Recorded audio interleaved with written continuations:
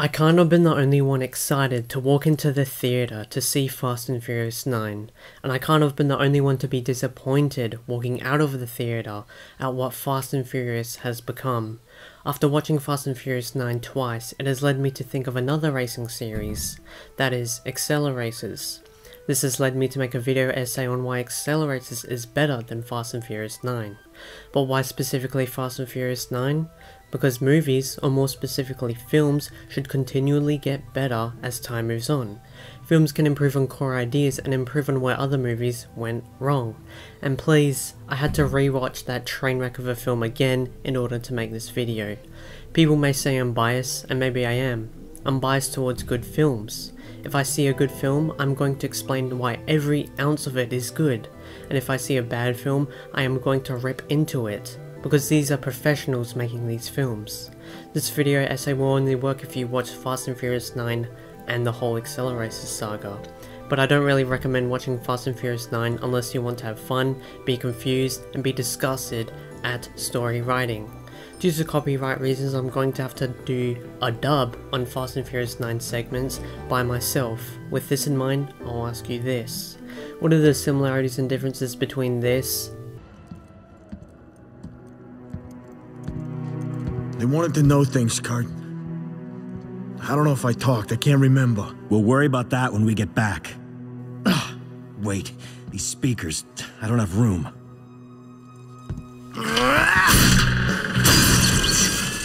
Never really liked that Teku music of yours anyway.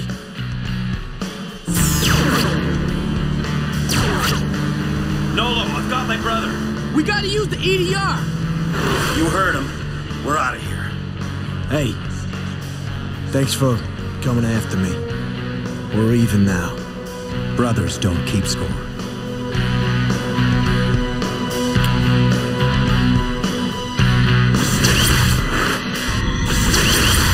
And this. I think these belong to you, Dom.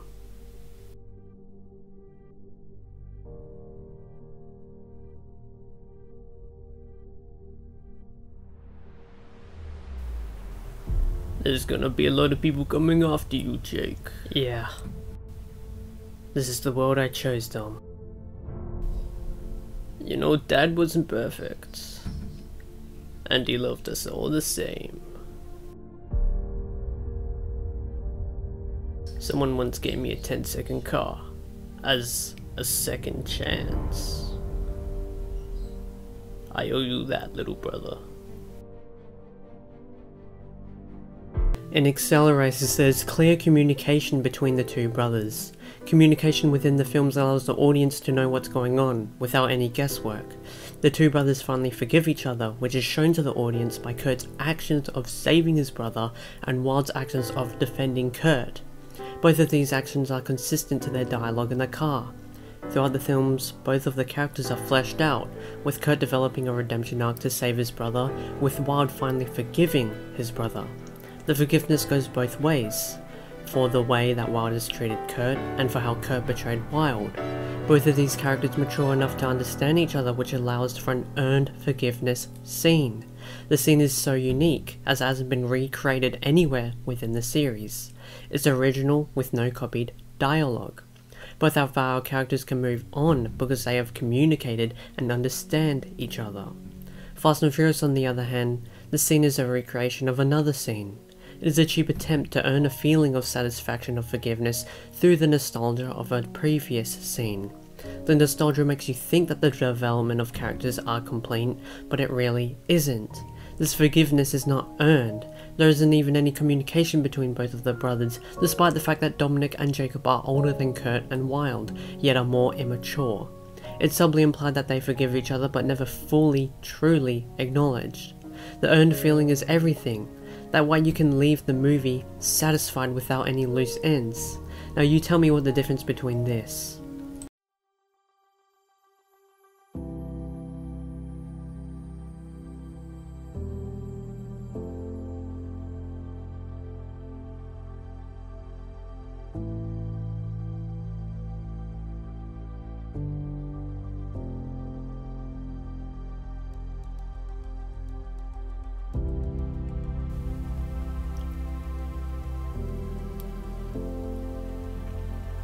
So you got my postcard, huh?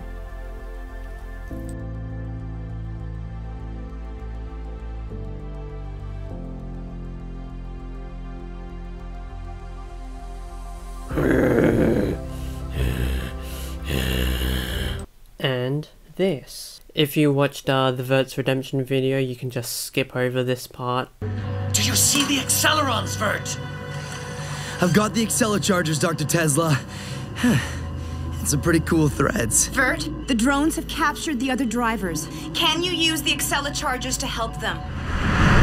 Breaching the accelerons is what this has all been for. You can't turn back.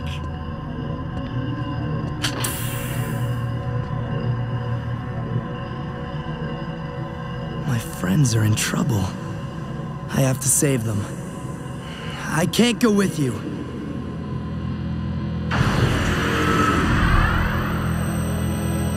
A circle.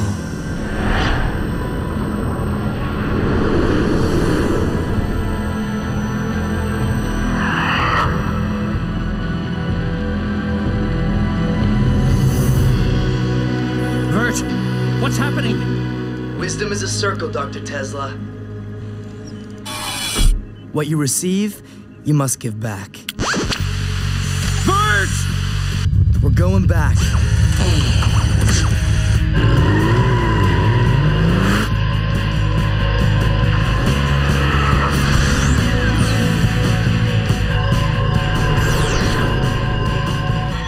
When you return, AcceleRacers, you will not be alone. Dolorum has been defeated. Destroy all the humans. Destroy all the humans.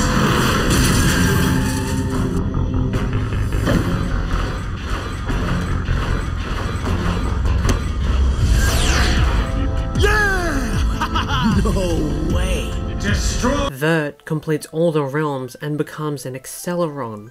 Now usually with superheroes we associate the donning of their superhero suit with the completion of their character arc. The same could be said for when Vert becomes an Acceleron.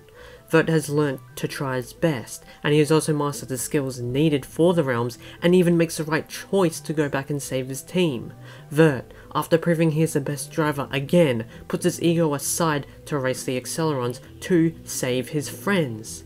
Even after he could prove more, even after he could prove he is better than the Accelerons, he decides to make the right choice again, because it's not about ego nor pride, it's about Someday you'll find out what's really important. what's actually important. Yes, finding the Accelerons was important to Dr. Tesla, but not to Vert. Yes, proving he was the best driver was very important to Vert, but not now. Not when his friends are at risk. Vert's accomplishments also feel earned, because we've been with him, the characters and their struggles, throughout the series. Vert's doubt in himself are overcome by his effort to try his best, and when he needed to perform, he did. And he beat Galorum by going through the realms, proving he is the best driver. We have seen his struggles and seen his development, which allows it to feel earned. That earned feeling is everything. He even makes the right choice to help his friends because he has to. Vert's scene is so impactful because of the other characters' reactions and because of the music and because of his character arc. Sorry for my stutter. Music in conjunction with actual scenes make these moments perfect. In comparison, Han's return is just another cheap attempt at nostalgia. Again, it doesn't feel earned. We don't see Han struggle. His return is barely mentioned and barely anything to the rest of the team. It basically didn't even matter that he returned. It's even overshadowed by his brother's want for a family, which shouldn't be the highlight for Han's return. Han's return is used as a plot device. Han is used to explain the plot, in which another plot has to be explained. Han's scene is so underwhelming. The music used, by the way, I put that in because copyright, is so underdramatic, and this could also be due to the fact that there was no build-up to Han's return. Even the characters' reactions weren't that big nor surprised, just a whole bunch of underwhelming reactions. The movie felt like it made the decision for Han to return, rather than Han making the decision to return by himself. No one even says anything to Han, nothing is even communicated to the audience, other than, wow, Han's returned. The film relies solely on the music and nostalgia for the satisfaction of his return, and a total of 4 words are said. 4 words. It's like the filmmakers didn't even know how to properly make Han return. A simple plot allows for complex characters.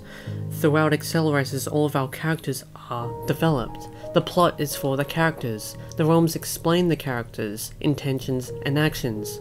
Fast and Furious tries to develop the plot more and more. The characters are used to explain an already complex plot. AcceleRacers is set in an unrealistic world with realistic events and characters. This is realistic. There's no judging or anything. Our drivers get destroyed and our characters actually get injured. Kurt breaks his leg, Taro gets injured, and half of them don't even return with their vehicles. This is not realistic. Fast and Furious is set in a realistic world with unrealistic characters and events. The characters are never even injured. Dom even survives it. Dom survives everything. Even in the movie, everything. Dominic doesn't even get damaged. And the movie even states that they acknowledge that they should be forgiven for making such a trash film.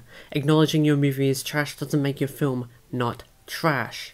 I can't even tell you what Fast and Furious 9 is about. It's not even about racing, it's about saving the world from Jacob, then Cypher from the satellite, and I don't actually know what the hell it is. I can't explain it. AcceleRacers is about stopping the drones. How simple is that? AcceleRacers teaches us life skills. To believe in yourself and to never give up, despite the fact that you may be doing bad and may be a liability. AcceleRacers also teaches us to win honestly without cheating because of sportsmanship. It also teaches us that even if you don't win, you should still be happy, because you know where you can improve and you did your best. AcceleRacers teaches us to do what is right, and as there can be more important things at play. There's so many other underlying themes at work. Forgiveness, pridefulness and revenge gives you nowhere. We also learn that teamwork and natural skills are necessary to fulfill your objective in racing. There's also, as I said before, forgiveness between Nolo and Torque and Marky and Kurt. What life lessons that Fast and Furious teach us? Nothing. Family is everything, which is an alright theme, but Dom refuses to go back to protect his kid. How dumb is that? You can't tell us that family is everything, then have Dom leave his own child. Not even 2 seconds later Dom leaves his child. I kid you not. He just goes and leaves his child and does the mission anyway. Dominic is family, except he leaves and abandons his brother because of a gosh damn misunderstanding. Now it's so dumb. Fast and Furious can't even get with its own themes properly. They contradict its own scenes. None of the other characters have internal problems, only Dominic and his own brother. And that's the problem. All other character arcs are put to a standstill in favour of Dominic's. AcceleRacers has all their own character progressions. What I'm trying to say is this. If you make a series about cars, racing, and have in-depth characters, then make it about cars, racing, and in-depth characters. There's no need for these consistently world-breaker plots with the most unrealistic scenes in the universe to try and compensate for your already trash-ridden story. Just make it simple, develop the characters. And that's why AcceleRacers is better than Fast and Furious.